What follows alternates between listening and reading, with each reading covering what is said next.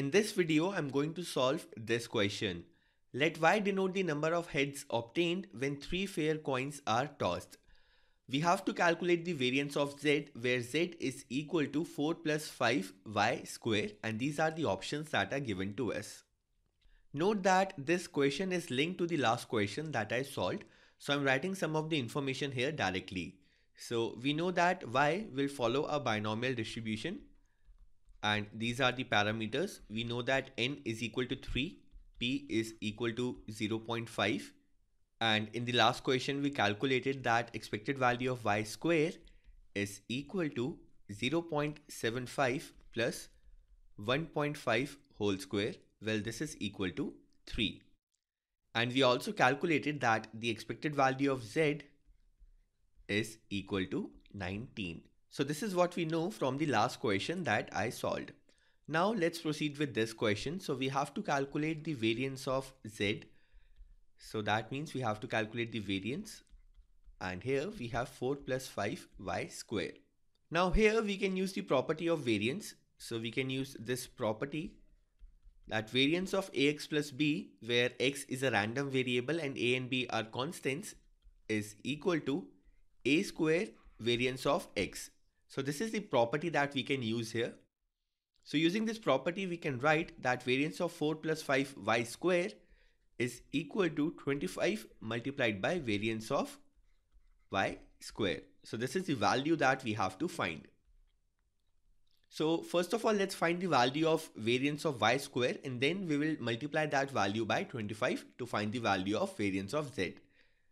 So let's find the variance of y square. Well, we know that we can write variance of y square is equal to expected value of y4 minus expected value of y square whole square. And we already know that expected value of y square is equal to 3. So we can write that variance of y square is equal to expected value of y raised to the power 4 minus 3 whole square. So this is equal to 9. Now to find the value of variance of y square, we first have to find this. So let's find this, and to find this we will have to use the binomial formula. So we know that y can take 4 values. So y can be equal to 0, 1, 2 or 3. And let's find the corresponding probabilities. So here I'm finding the probability that the random variable y is equal to a particular value of y. And for this we have to use the binomial formula.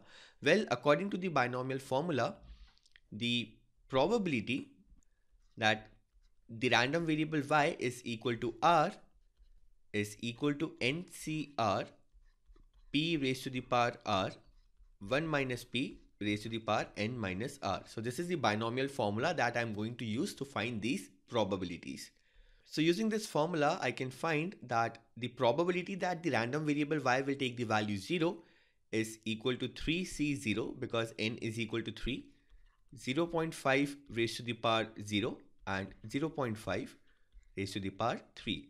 Similarly, I can find that the probability that y will take the value 1 is equal to 3c1, 0.5 raised to the power 1, 0.5 raised to the power 2, and this is equal to 3 multiplied by 0.125.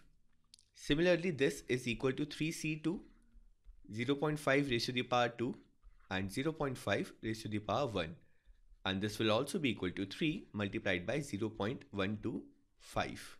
And similarly, we can write here that this is 3c3, 0.5 raised to the power 3 and 0.5 raised to the power 0, and this is equal to 0.125.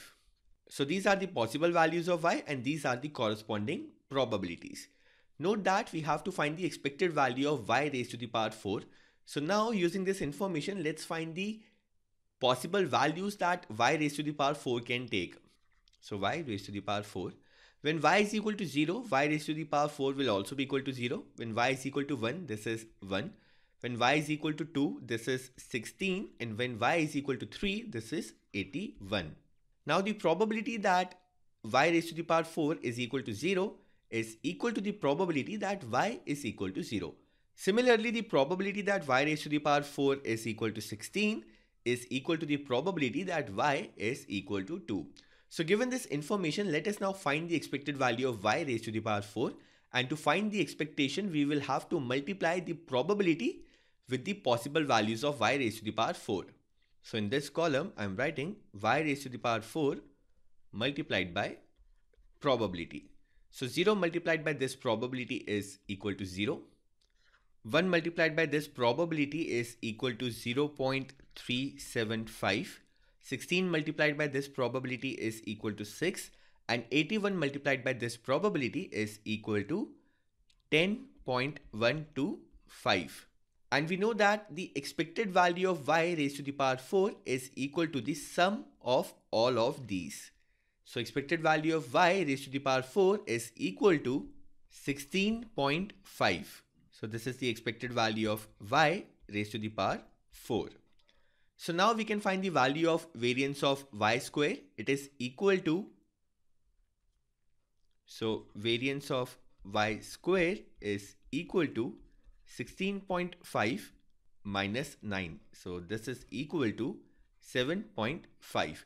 And now we can find the variance of z. Well, variance of z is equal to 25 times the variance of y square.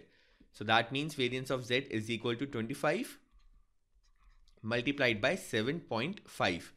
And this is equal to 187.5. So that means the right answer is part C.